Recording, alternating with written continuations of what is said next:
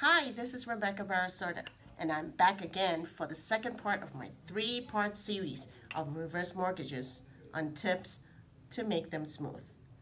Last week, I talked about tip number 1 and number 2, while tip number 3 is about ownership under trust. A trust is a special estate planning agreement, and if your property is under a trust, then you need to pull up a copy of your trust, dust off the cobwebs, and give it to your escrow officer. I will need to review pretty much every page, and if there are amendments to your trust, we will need to see those too. What if the trust is now under a successor trustee? Tip number 4 involves checking if all the paperwork for the successor trustee are in order, especially for filing of documentation of the death of previous trustees.